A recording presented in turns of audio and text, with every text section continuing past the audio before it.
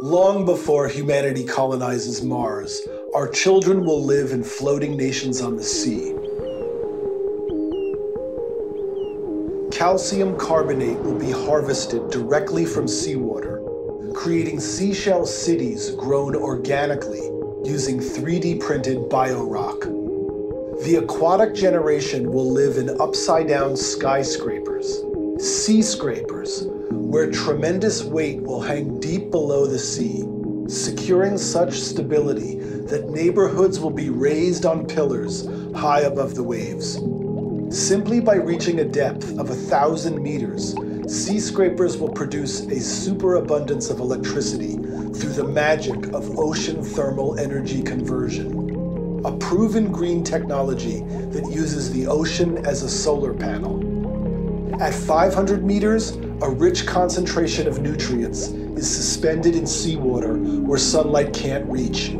Sea scrapers will draw this elixir to the surface to spark a riot of photosynthesis. Ocean gardens will sprout in a fountain of life. Vast seaweed farms will absorb megatons of carbonic acid, reducing ocean acidity to feed the world with environmentally restorative food. The first to seek jobs on ocean farms will be the poorest billion on Earth.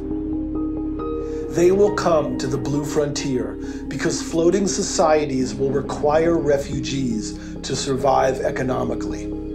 Imagine if Venice were a floating jigsaw puzzle where each island could be piloted independently. Mobile land will empower individuals to exit poorly governed societies and choose better ones. Each floating homestead will be a nano-nation, a seastead. Humanity is emerging from our land-based slumber and awakening to the seastead century. Seasteading will restore the environment, enrich the poor, and liberate humanity from politicians.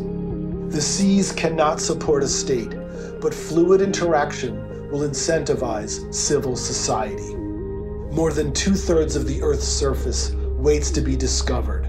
Then Homo aquaticus will explore the depths beneath. Oceans first, the stars next.